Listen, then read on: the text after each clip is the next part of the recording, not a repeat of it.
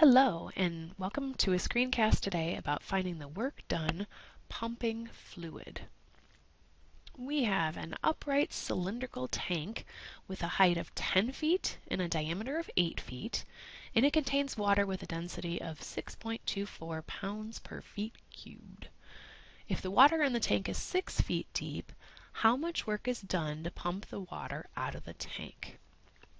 Okay, so let's go ahead and draw ourselves a tank. And we want to go ahead and draw in our cylinder. Okay, so we'll pretend like that's a nice looking cylinder. And we know that the height of this cylinder is 10 feet.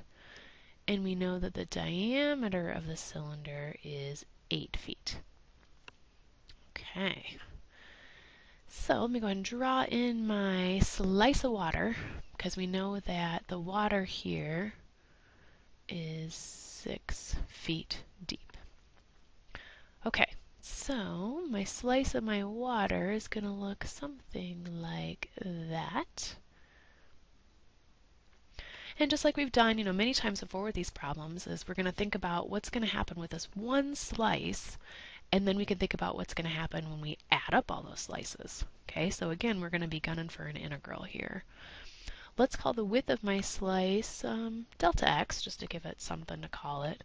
And then we know that the radius of the slice is going to be 4. Okay, now we know the radius is a constant only because as you go from the bottom of the cylinder to the top of the cylinder, that radius doesn't change, right? It stays exactly the same. That's not always going to be the case. So if this were a cone, or if this were any kind of a shape that had a slant to the side, this radius is going to have to be a function. Okay, so just fair warning there. Okay, so let's figure out what the volume of one of our slices is. Well, that's going to look like a cylinder, so that's going to be pi r squared h. And then as we already talked about, pi, our radius is 4 squared, and then my h is then going to be this delta x. Okay, so pretty that up a little bit, that's going to be 16 pi delta x, and then the units on this. So my radius is going to be measured in feet, right, because my diameter is measured in feet. So I'm going to square that, and then my delta x is also going to be measured in feet because that's a little bit of that height that's measured in feet.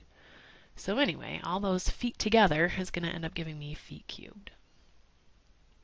Okay, now what's the force on one of these slices? Because that water has a weight to it. Okay, so or density, whatever way you want to look at it. So rho times v, just like we did in a previous screencast here. So that's going to end up giving us 62.4 pounds per feet cubed times my volume that I just found, which is 16 pi delta x feet cubed. Okay, so again, those feet cubes are going to cancel. That works out fairly nicely. So in here, it just depends on how nice you want to keep these answers. Pi is always an approximation, so I'm going to leave the pi in my answer. So when I multiply the 62.4 and my 16 together, since that's all I really have left, I have 998.4 pi delta x, and then that's going to be measured in pounds. All right, I've got the volume of my slice, which then led me to the force on my slice. So now I have to figure out what's the distance one of these slices is going to travel. Okay, you have a couple options on how you want to think about this. So the way that I usually look at it is, if my slice is kind of here in a random area, how far does my slice have to travel to get out of the top of the tank? Okay, so if this were at 5, it would have to travel 5 feet. If I were at 3 feet, it would have to travel 7 feet. So the distance that you're traveling of the slice is going to be 10 minus wherever you're at. So that's going to be x. Okay, fantastic. So now we can figure out the work done on a slice. So work is going to be this force on the slice times the distance of our slice. That's why we took the time to write all these things out. So then we're going to end up doing, 998.4 pi delta x, and we're going to be multiplying that by 10 minus x. And this distance, since obviously we're traveling in feet, is also going to be in feet, just so we know. Okay, so our work is eventually going to be a foot-pound. Okay, now this is just the work done on one little slice. So what happens when I add up all those little slices?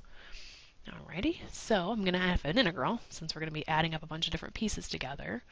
I'm going to be integrating all of this stuff here that we just found for our work.